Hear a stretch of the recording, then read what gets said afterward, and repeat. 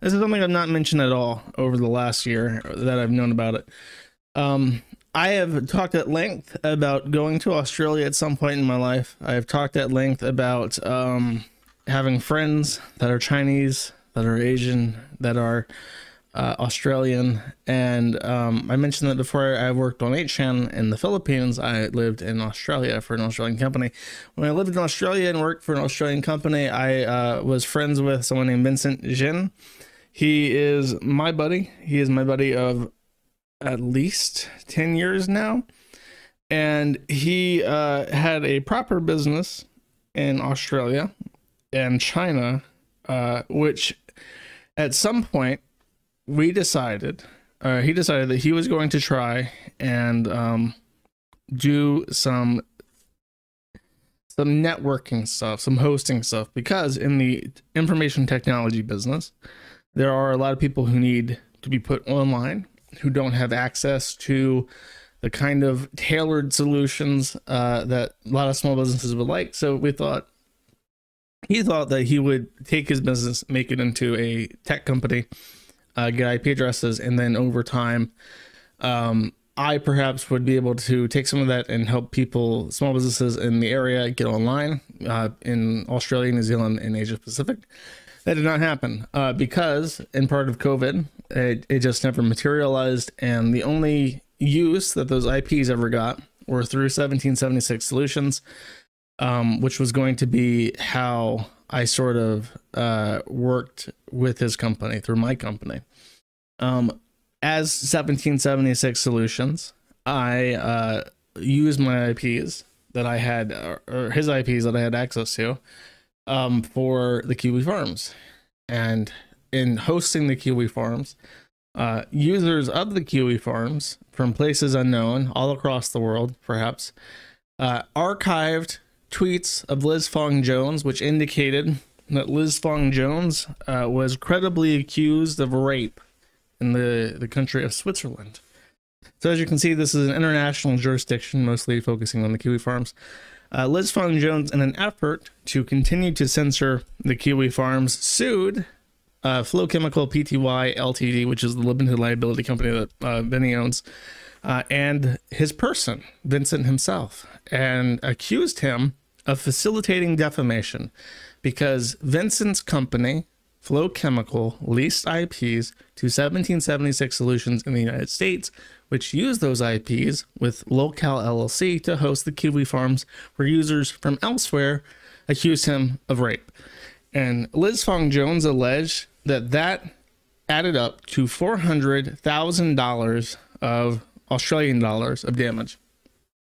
Vinny, having had some experience in small claims court, apparently, believed that based on his experience in small claims court, that if a accusation in Australian civil court is complete and total bullshit, the judge will look at the charges or the allegations made and say, these are complete and total bullshit. Obviously, this person cannot be held liable for what his company's customers said about somebody. This will be dismissed. What Vinny did not know is that small claims court and complex civil litigation are completely different ballparks. He refused to get a lawyer for the entire, or a barrister, as they're called in Australia, as I found out, and allowed it to become a default judgment. So now he is on the hook for $500,000 in Australian dollars because his company's IP addresses were used by an American company, given to provide hosting for an American company, of which the service user accused him of rape because he said that he was accused of rape by somebody else. That is the totality of the allegation. So now this puts me in a difficult position because I think that the original goal of Liz Fong Jones was to sue the company, and then the company would fold and he would claim the assets, and the assets of Flow Chemical are literally nothing except that AppNick has given him the IP addresses. So I think his assumption was that he would get the company or the assets of the company in some kind of deal, And then he would have the Kiwi Farms IP addresses and be like, ho ho, look at what I have done. I have managed to shield the Kiwi Farm IP addresses. Oh, very, very glorious Chinese tranny victory over the Kiwi Farms.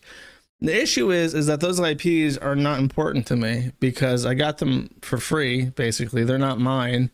And aside from like a small AppNick membership fee that I pay because I'm the only one using them, they mean nothing. And I can't use them because every time I connect those IPs to an ISP, a certain deranged tranny, fatherless tranny, contacts every ISP upstream and threatens them and calls their wives in the early morning for girl talks, resulting in the connection or the broadcast being blocked or black holed. So I've not been able to use them for basically a full year. So the loss to me means nothing. I'm not on the hook for anything. The problem is that Vinny is, and I like Vinny, and I liked Vinny for a very long time. So I'm in this awkward position where I'm already dealing with an incredible amount of bullshit, and then Liz Fong Jones decides to pay out of pocket using the immense wealth that is generated by being a troon in tech to try and heave more complications wherever possible, anywhere in the world as possible. And I don't really know what to do about it because obviously I'm not in a position where I can just pay out of pocket for some complex international litigation against Liz Fong Jones. But on the other hand, I am not about to sit back and let somebody completely and totally innocent and uninvolved get fucked over. So I'm gonna have to think about it. Because I really don't know what to do. I guess I could do like the bonds and stuff once it's figured out what can be done. But like, how much could I possibly expect people to pay for somebody when the outcome doesn't matter? It doesn't matter to the Kiwi Farms at all. The Kiwi Farms isn't involved. None of my companies are involved.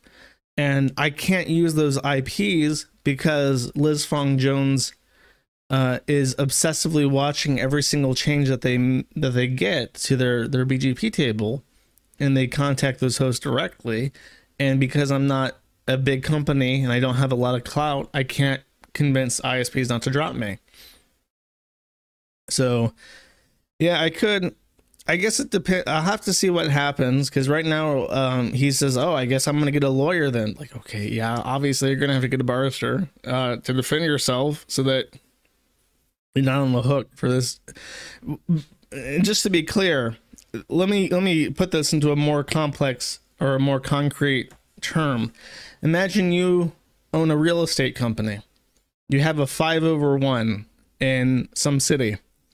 You manage your apartments under one company, but you lease out the commercial space on the ground floor next to the sidewalk to another company. That other company leases out one of the buildings, one of the compartments, to a third company that makes it a coffee shop. And inside of that coffee shop, someone says that Liz Fong Jones was credibly accused of sexual assault. And Liz Fong Jones decides to sue you and your company that owns the building for defamation. And then you win. And then he wins and gets $500,000 in default judgments against you because the company that leased out to another company had somebody inside of it that said something that is true, because Liz Fong Jones was credibly accused of sexual assault. And I know this because Liz Fong Jones went on Twitter and said that he was credibly accused of sexual assault and had to defend himself against those credible accusations. And therefore, you're on the hook for it. That is the absolute absurdity. If you live in Australia, you should be terrified because apparently your court system is ran by deranged fucking lunatics who have absolutely no fucking idea what they're doing, and anything flies as long as you have a barrister to pay for it. It's bizarre how, like, in the legal system, the way that it's arranged, everyone is just like one deranged retard filing nonsense in the court away from bankruptcy. Like, how do you actually deal with people like this who are well funded because of their tech connections and are like deranged, mentally unwell, credibly accused of sexual assault and willing to do literally anything to hide the fact that they were credibly accused of sexual assault? Like, there is no answer for it, you know. So there you go. That's what happened with Vinny. Obviously I'm going to figure out, and the infinite increasing burden that I have to figure out everything forever. I like literally I'm gonna have to figure out how to undo court precedent set by Scortis and his handling of the Greer case. I'm gonna have to figure out how to undo the totally unprecedented deplatforming at the internet backbone level of the Kiwi farms. And now I'm gonna have to figure out how to undo precedent set in the Australian courts that your customers true speech is defamation that you're personally liable for. I'm gonna have to do a lot of stuff basically by myself. I'm very thankful, I guess, that I get the funding that I do just from, you know, super chats and shit. Because like the EFF won't touch us. Nobody will touch us. Like, it doesn't matter. A spiteful part of me, I don't know if I said this last stream, a spiteful part of me really just wants to fuck everything up. I really kind of want to just crash everything. I want to keep setting such terrible precedent that eventually everyone is just a slave of Facebook. And while you're all mining in the asbestos mines next to the EFF guys who decided, nah, actually we're not going to do anything and you can go fuck yourself, when you're all slaves to the same three companies working in the Facebook asbestos mines, I hope that you give these people shit for their total inaction. Shoot the moon. Juno was mad. He knew he'd been had, so he shot at the moon with a gun, or the sun with a gun, not the moon. But yeah, that's obviously not an option. Unfortunately, I can't be as petty as I want to, because it would be very fun. It would be very, very fun to deliberately. I could do it. I could represent myself pro se and be like, yeah, Anna, I didn't do it, and here's why. And then just list out, like, using all the vague legal knowledge that I have to make some of the worst arguments ever, to the point where the Supreme Court is like, actually, you know what? The copyright clause of the Constitution overrides the First Amendment completely and totally.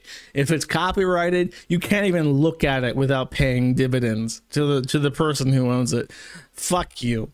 Like, and then the EFF is gonna have to like spend $80 million to try and overturn my cancer on the entire world.